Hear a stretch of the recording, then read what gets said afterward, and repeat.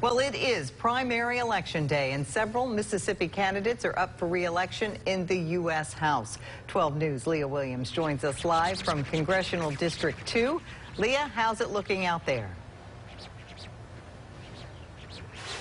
Well, Melanie, it's starting to pick up just a little bit here at Christ United Methodist Church, but overall, voter turnout has been extremely low as expected. Mississippi is one of 7 states holding primary elections today, and here in District 2, Representative Benny Thompson is up for re-election. Thompson has been a congressman since 1993 and is running against California native Jerry Kerner. Kerner is a small business owner in Clinton, Mississippi. Now, voters say it was important for them to come out and exercise their right to vote in every election. Well, it's important that we all vote. Everybody's vote matter, because you can't get change if you don't do your part. All of us have to do our part. Although turnout has been low all day, poll workers expect a rush whenever more people get off of work tonight. Now, 12 News is your local election headquarters, so stick with us throughout the night for updates on tonight's primary elections. Now I'll toss things over to 12 News' Tao Ta, who is live in Congressional District 3. Tao? Well, Leo, we are seeing more voters line up here at the First United Pentecostal Church of Brandon. And it's been a good voter turnout so far. It's 3,000 registered voters are just in this precinct.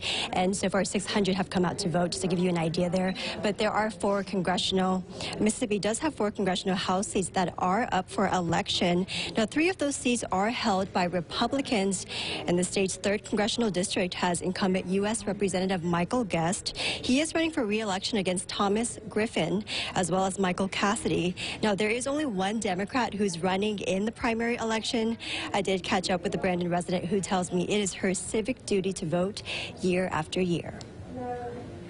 I just want to be proud of my country, and we love living here.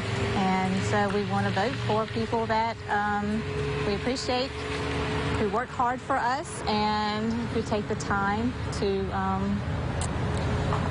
want a better life for us here. So I appreciate voting, and thanks for letting us do this. It is an honor to vote. Lots of men and women gave their life for us to be free in this country, and it's just an honor. Now, you do have until 7 p.m. to make it out to the polls. This is considered a new voting precinct at the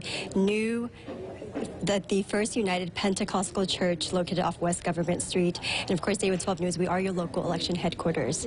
Live in Rankin County, Tao Ta, 12 News. Deidre?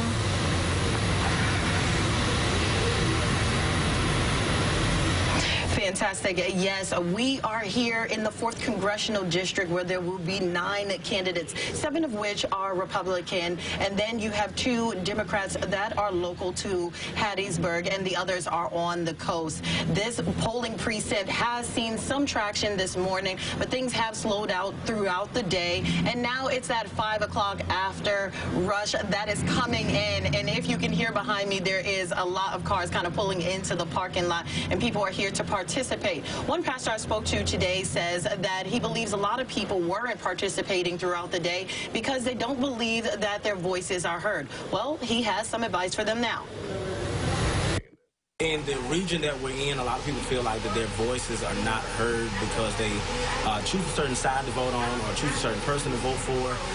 But I think that it's very important for people to understand that regardless of what side that they choose or wherever they go or whatever poll that they go to, that their voice matters.